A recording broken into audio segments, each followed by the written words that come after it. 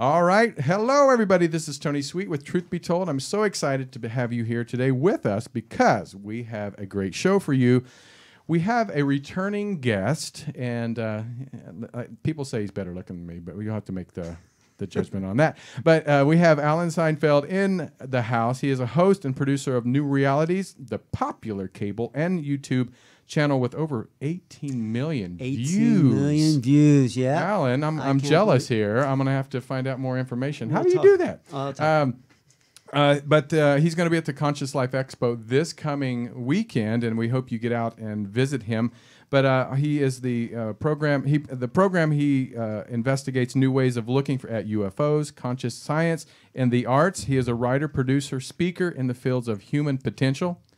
We need that more now than ever, and metaphysics, conscious evolution, and healing, and the list goes on and on. So please welcome Alan Steinfeld. Thank you so much. And I usually do this, a little applause. I know it's a cheesy Hollywood thing, but welcome, Truth Be Told. It's good to be in Hollywood with the cheesy stuff. That's right. So tell us, you're here in town for the Conscious Life Expo. So first of all, tell us what you're going to be talking about this coming weekend. Well, at this expo, Friday at 6 p.m., I'm partnering with Dr. J.J. Hurtak and his wife, Desiree Hurtak. We just interviewed those two yesterday. Oh, you did? Amazing. Well, they are good friends of mine, and we've been on the road going from conference to conference talking about the wave of ascension, the wave of transformation that seems to be happening on this planet, this acceleration. Of course, when you're accelerating like that, all the junk, all the garbage comes up to be cleaned and filtered and to get rid of so we can really move to a real place, a real sense of human potential, who we really are, who we were meant to be as human beings, which is not suffering. We're here to live in joy. But how did we come to that determination? Because I've heard, before we come here, we choose our destiny, and some of the suffering is there for a reason. We have for our soul's evolution. Right. We choose some of that suffering, if you want to call it that, because it's here on this earth plane, this material plane, that we learn the lessons of the soul. Because the body is a very dense vehicle to work in, and it pushes you to evolve, to be at peace with it, to make allowances for other personalities, to be challenged. Right. And if you can do it here, you can do it anywhere. That sounds like New York. That's it. That's why I live in New York, because if you can do it there, you can do it anywhere. But overall, if you can come to that place of peace in yourselves and look at everyone and say, I've experienced that, I can allow that, I can be at peace with that, then you come into a place of joy in yourself and understanding. And you've then conquered, in a sense, the human dimension. It's not easy. Right. But it's simple. And why do you think some people come into this world? It seems, by our visualization of other people, it seems easier for some than others. Why is that? Because some people have a different soul destiny. Your soul is the recorder of your emotion, and some people just choose to have a more challenging time because that for them is fun, or that's their karmic destiny, or that's what, on another level, it's all fine. Right. It's all okay. It's just how much do we want to engage within this 3D world? And we have to look at it from the observer, the witness point of view. Right.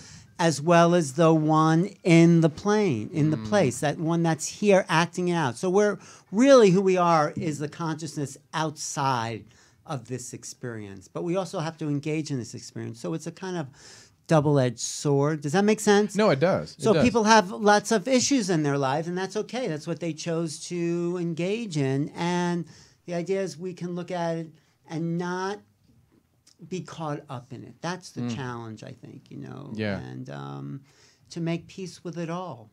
Now, your website, New Realities, tell me about what is a new reality?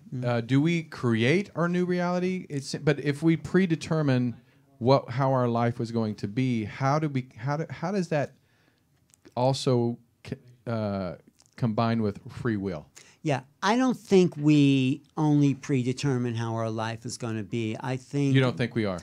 I think it's half that, and I think we're also here to make known the unknown. That's what the teachings that I kind of were initiated into, which means we're here to be the artist, the creator. So new realities. I asked one of these experts at this expo, I said, and because everyone's talking about how much they know and all this and that, I said, tell me something you don't know.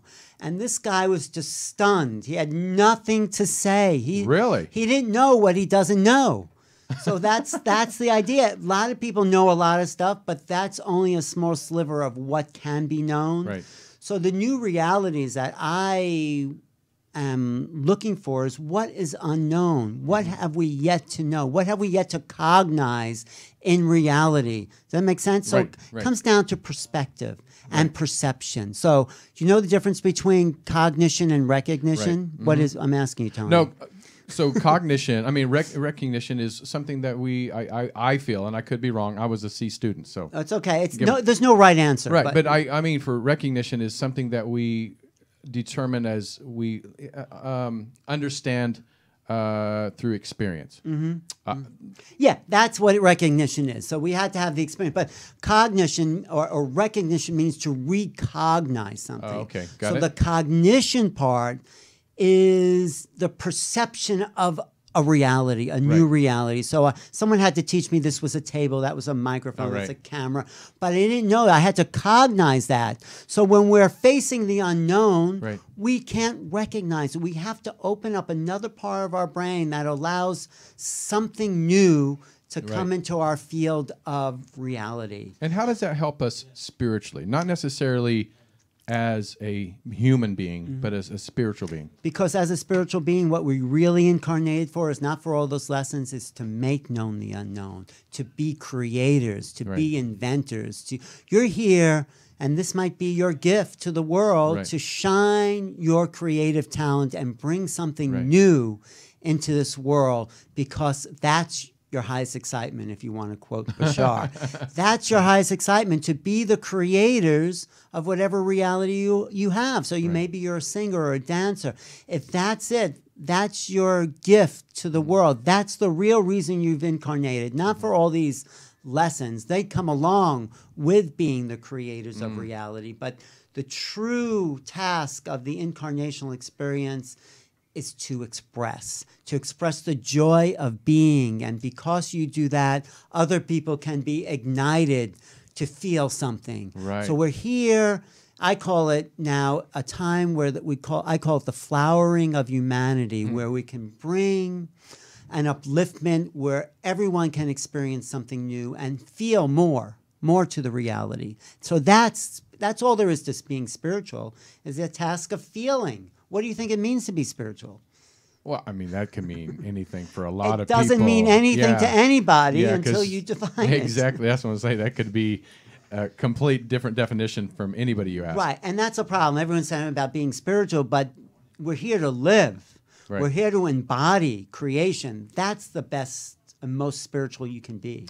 Yeah, I mean, I made it a joke when my mother, because for the last 30 years, my mom her health was not great. I mean, her, cancers and, circulation and blood pressure. And I always made a joke to her. I said, when it's your time, Mom, I said, when you get to heaven, take your receipt to the customer service counter and said, I want my money back because this body was not blah, blah, blah. I mean, she always got a joke. Funny. She always got a joke out of it. That's funny. But I think sometimes as human beings, what I've even learned through the hardest times, I've found my biggest strengths. Right. And so, can you tell our audience, so that's listening today, what is some of the biggest strengths that you found with your own journey that enhanced you to where you got to where you are today to be a light for other people? Well, thank you. It's a daily experience to start to be open to new realities. So one of the biggest things was I graduated college as a psychology major. Oh, there you go. All right. And because I wanted to know about the human experience, I wanted to learn. And then someone gave me this tape on channeling, and how this 35,000-year-old warrior would come through this housewife from Washington State. I just thought that was the most ridiculous thing in the world. And because it didn't fit into my psychological paradigm. Right. Obviously, the woman is crazy or acting or, just putting on a show. And then I listened to the tape. And the tape was about love. And the tape was about possibilities and opening. And the best thing on that tape was the mystery is not what's coming through that woman. It's what's coming through that body. What are you channeling? What's the essence of that personality that's giving voice to this body? And so I had to decide, was there something more than psychology? Was there a greater paradigm? And when I let go of that psychological box and open up to the possibility that there could be non-local consciousness, that was a spiritual breakthrough. That was a challenge to let go of, 20 years of how I cognized the world to see there was something else. And when that opened up, I became a mystic. I met this being, this channeling, and I had this altered state consciousness experience. And then I knew I was more than my body. I had the awareness, and that really opened up a whole new doorway to this whole thing that we're going to be seeing at the Conscious Life Expo. I wouldn't have been ready for it if I kept everything within a psychological framework, because there was just no room for anything else. So the challenge is to keep opening to possibilities. And I hear things from people that I say, I just don't buy that. And then I make a little room for considering the possibility that maybe there is something more. So at this talk I'm doing tomorrow with the Her Talks is about ancient civilizations and this keys to ascension. And so ancient civilizations weren't about cavemen living in this primitive dwellings. They were pretty advanced. Well, we can't even figure out how to build the pyramid now, the Great Pyramid in Egypt. We don't know. They tried to do this. There was this Chinese technology company that tried to put those blocks together. They couldn't do it. So the ancients laid the groundwork for the coming of a civilization that we're approaching now. How do we become spiritual beings and start to raise the vibration of our bodies? And it's coded in these ancient monuments. Well, let me ask you this, and you would think in 2019, and this was thousands of years ago. Why do we feel like we've stepped back spiritually? Because a lot of these were very connected to the gods, very connected to themselves, through even more advanced, seems for the era, technology-wise. Why do we feel like we've stepped back in existence of spirituality and connections to the other side? That's a good question, because my answer, and it may not be in agreement, is that there are waves of souls incarnating. So those people who laid down the grids for the ancient civilization ascended their bodies already, but left a marker in stone.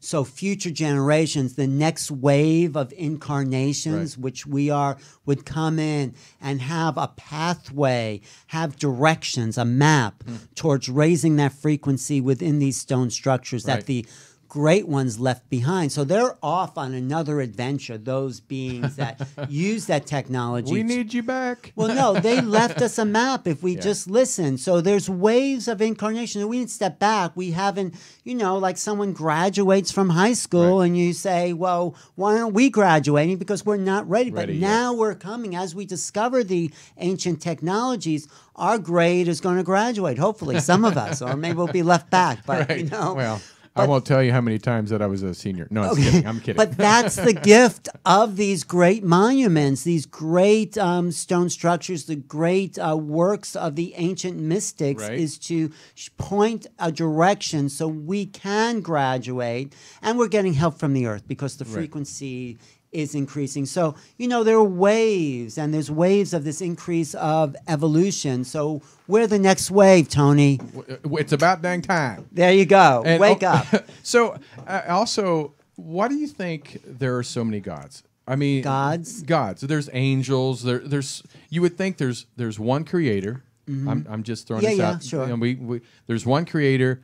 Why does he need angels and beings and so many things to approach us. Why can't it just be one voice? Or is it one voice? Why do you? Well, it's how you're defining. When you say he, I think you've already lost it. Yeah. The oneness is the oneness of consciousness. When you close your eyes in a deep meditation, or I close my eyes, we reach the place of the observer. Right. That's consciousness. That's God. That silence behind your eyes is the oneness. You're there. That's God, if you want to call it a name. I mean, God has gotten a strange meaning these days because so many people have their own definition. But what I call God is the oneness of consciousness. Consciousness is singular. My consciousness, your consciousness shows up differently, but it's a singularity. So what you're calling angels and extraterrestrials, those are frequencies within the totality of creation. Right. The totality is God. Within that, each being is emanating its own frequency vibration. So there are beings that are angelic, or there are extraterrestrials that are a whole other frequency. Right. But it's all part of the oneness, because in essence, when they tune into that center, that's God inside who they are. Does that make sense to you? No, it makes sense. I just always thought it was funny that every civilization, we had multiple gods, and even in Christianity, it's one God, but there's also the archangels and the list goes on and on and on. And I just thought, whoever created the universe, he, she, all of us, all consciousness itself created the universe. When you say me, you, that's not. First of all, that's not who we are. Right. Your personality is like the meat suit is me. Yeah, the meat suit and the personality is not who you are either, Tony. Did you know that? I did not know that. You think you're God, Tony. That's all I thought I had. No, it's not all you had. There's more to you, but it's the personality is like a piece of clothing too that you wear for the incarnational experience here. Right. But it's not as much you even as your body. It's also a fabrication. So it's like, you have a radio, let's call that God, but all the different stations on there are part of the aspects of creation. Right. But the frequencies are one, Right. So does that makes total sense. So we're here to vibe at different frequencies and vibrations to go back to that great being, which is the oneness. Now, can one, let's say like your frequency... Sure. It can affect my frequency in a positive way and maybe even a negative way. Yeah, possibly. So let's go back and not to ancient civilizations, just 50 years ago, Hitler.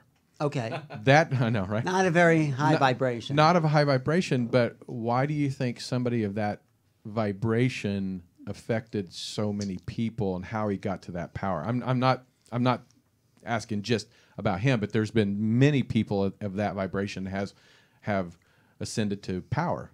Right. Well, I think we are incarnated to be challenged, to overcome those challenges. Okay. I mean, I think in my past life, I think I was in a concentration camp as one of those people that wasn't a picnic. It wasn't a pleasant experience, but through that lesson, through that understanding, right, I kind of gained more awareness and more forgiveness and more expansion in the possibilities of what it is to exist here. I mean, I think I'm just, right. It's with the visions that come to me, some of the nightmares I had, but it's all okay because here we are now. And if you could look at it all from the observer point of view, you realize that who we are is greater than those experiences. And how can we, as people, what we do? And like you said, I feel like I'm just a messenger for you gentlemen, and we'll have another guest here in a second, that I'm here to help spread your message. That's right. That's your work. That's your creativity. That's your joy. Right. But how do we help other than just hopefully roll the dice and it helps someone? For the people that are struggling with their own awakening, Right.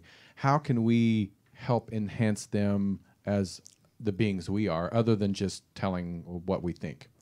Well, I mean, I think... Is it through thought, through prayer, through all the above? Through prayer, through exercise, through meditation, through, visioning how you want to create your life, by letting go of limitations. Right. I mean, in a way, it is just through talking. I mean, there's great teachers out there. Joe Dispenza's giving techniques and technology. I just like to tell people the universe is stranger and more interesting and more wonderful than we can imagine, and to look at the world from what we don't know, for welcoming the unknown. Most people are afraid of the unknown, but that's just because of what they know. Yeah. What we don't know is much more wonderful and exciting than what we do know. If we could step into that in freedom, then we create the new realities. Then we create the hope and the joy and the possibility that something more can exist for that person who may be listening and is depressed. I mean, it's a challenge for all the people at the expo to lift those people up. First, they have to want to. First, they have to see that their old state of mind is not getting them anywhere. That it's like it's stuck in a neural net of addiction. You know, when people are depressed, that's actually a chemical in their body. And when they stop feeling depressed, they'll start to look for something to feel depressed about because they're addicted to the chemical. No, because they're addicted to those chemicals. So what happens is you have to resist the body's cravings or the unconscious drive for those old realities and start to just step away and decide to create something new. Smile in the mirror. You know, Bashar has a great, I love Bashar, he's coming to the expo. He says, your reality is a reflection of your state of mind. And it's a reflection. So if you're looking in the mirror and the guy in the mirror is not smiling, you don't go up to the mirror and try to change the look. You have to emanate it within, and then the exterior does change. You can change your reality by changing your feelings about who you are. And William James said that in the 1890s. He said, "Oh, the year I was born." No, I was kidding. There you go.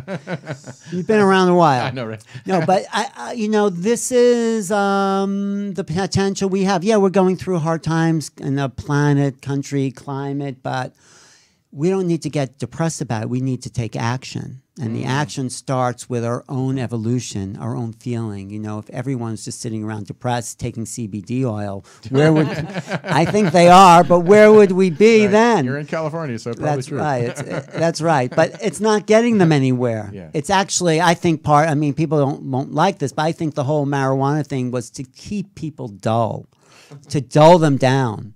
And I totally agree. It was a government plot to do that, to stop the revolutionaries of the 60s. Let's give them marijuana. Everyone thought that was such a revolutionary thing. And it was part of the trap. I mean, I'm not a big conspiracy person. That's just a kind of... we are here at Truth Be Told. No, I was kidding. Truth be told, I think the more you're with your own consciousness, whatever state you're in, and work on the interior without substances, the more free you'll become. And I'm a person, I love change. I think that's what keeps me going, is knowing there's something else. Yeah. But I again, I'm not a person, I don't even take an aspirin. Right. Me neither. I don't. If I get a headache, I just let it go until it's gone. That's right. And if people are depressed, you don't have to take antidepressive. You let it go until it's gone. You go into it and see what it's about. And then as you go into those places, not to deny your feelings, it's to investigate them, it'll free you. Our natural state is joy. Right. So anything that's in the way, it's like an injury. Your body will heal it if you let it. So I love that. And real quick before our time is up, I want to touch a little bit, because this is Truth Be Told, and we do like to talk about UFOs. Okay, please.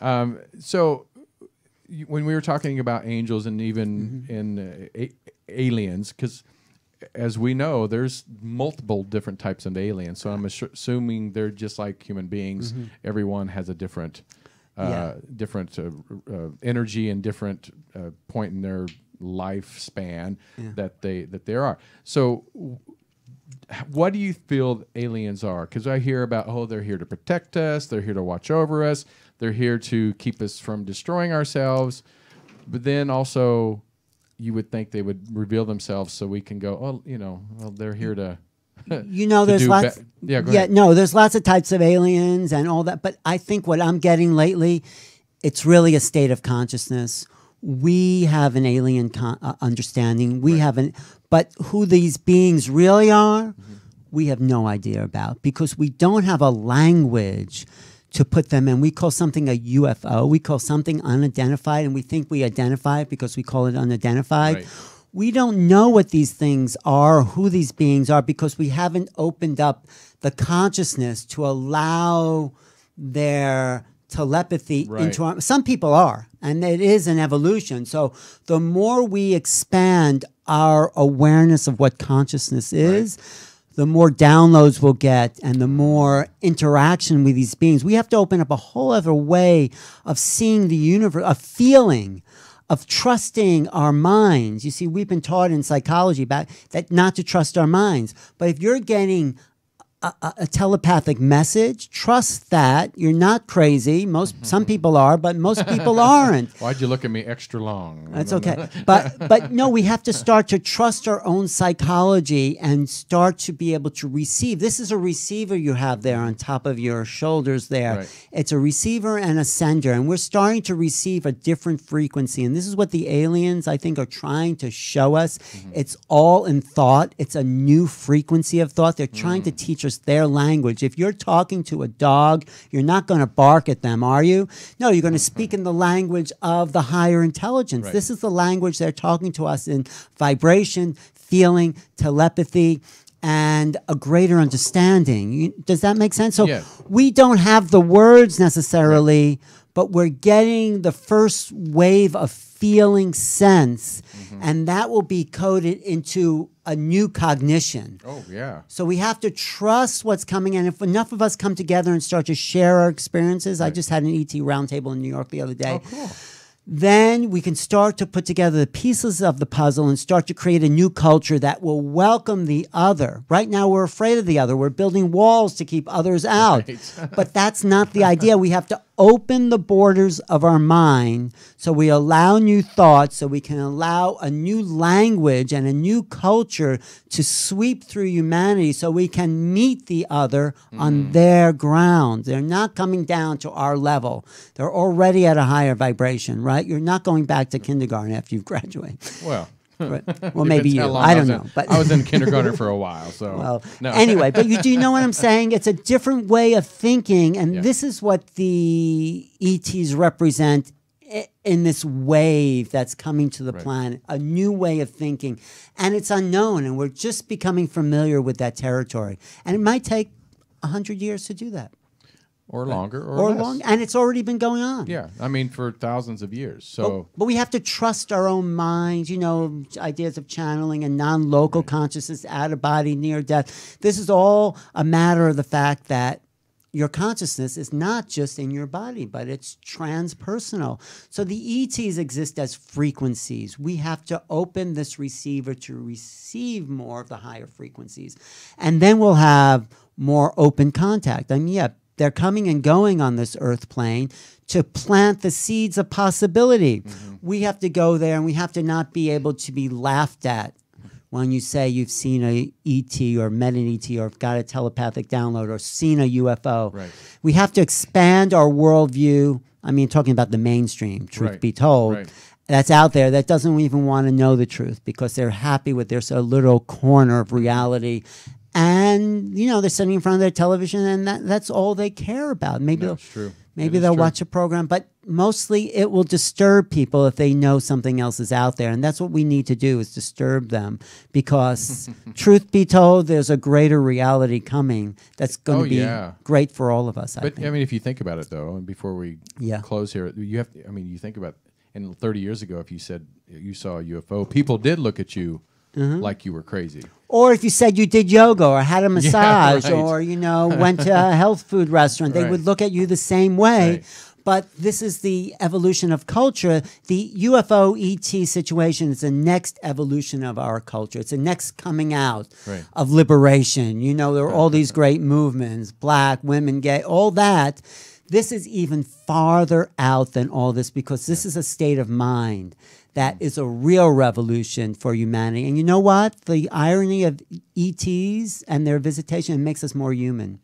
It makes us, it gives us a greater ability to feel who we are in this incarnational form. That's beautiful. There we are. And that's why we have Alan Thank on you. the show today. And this weekend, tomorrow, a copy of Ancient Civilizations, Keys to Ascension. Right. And you're going to be working with Dr. JJ and Desiree Hertak. Those guys are real masters. Yeah. JJ had a real ascension experience. He's one of the few people on the planet that was taken up with his body to the next level of consciousness. Yeah, just like you could sit back and just cross your arms and cross your legs and just enjoy the show because you all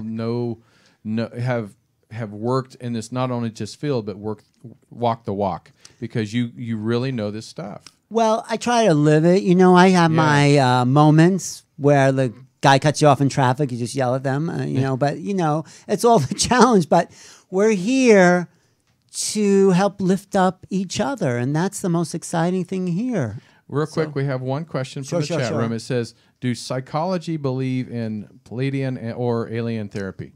Do psychologists believe in that? Depends what psychologist it is. You know, Jungians might. I mean, psychology is multifaceted, and we're graduating into a more spiritual psychology that includes those other realms. Psychology, as it was developed by Freud, was very limited. Freud himself said life was created from inanimate objects. Right. And he said people have a death wish to go back into inanimate forms. He didn't believe anything spiritual. That was his break with Jung. Jung said, no, there's a greater consciousness.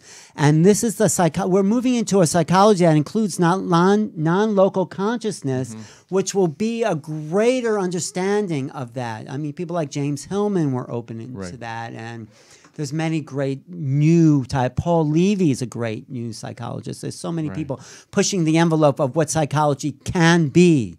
It includes those. I mean, psychology has helped us get over our personal problems. Yeah, of course. But it's also put a limit on us. And now we're expanding those limits to include this spiritual understanding of our soul's essence and look at it from a multi-level point of view, multidimensional. And I think psychology and religion, traditional psychology and religion, were very similar as in limiting us mindfully. I mean, psychology was the next level after religion, but now we have to go beyond those limits. It helped us. It's like climbing a ladder. When you get to the next rung, you have to let go of the rung below us.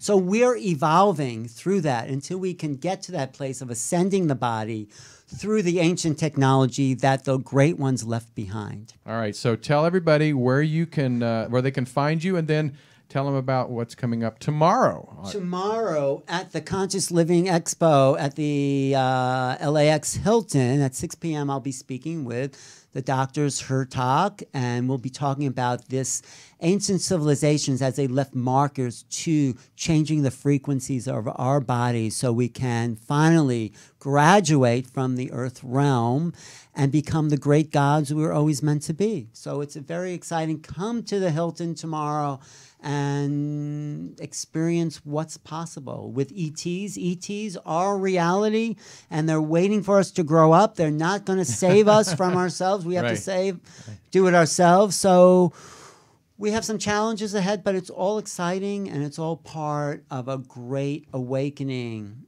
It's kind of like parents letting their children writing a bad check and going, you got to earn that money to pay it back. So that's right. That's right. But thank you so much. You're always amazing when you come on the show. We love having you here. So please come back again. Well, you know, you inspire me. I had no idea what I was going to say. I didn't even know I knew all that until you asked those questions. I was like, I'm just throwing that question. I don't even know where that came from. You're an inspiration, Tony. Well, thank you so much. Alan Steinfeld, everybody. Go to newrealities.com and check out his website.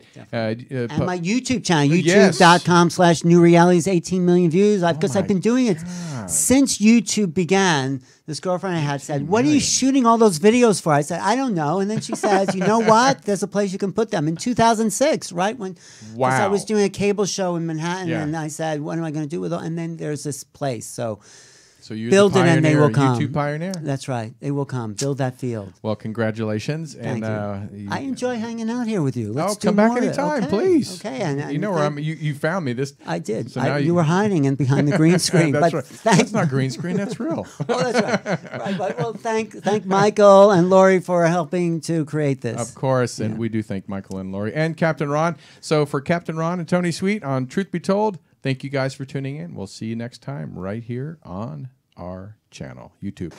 Don't forget to subscribe to both of us. Yes. YouTube.com/newrealities. There you go. Bye. Bye.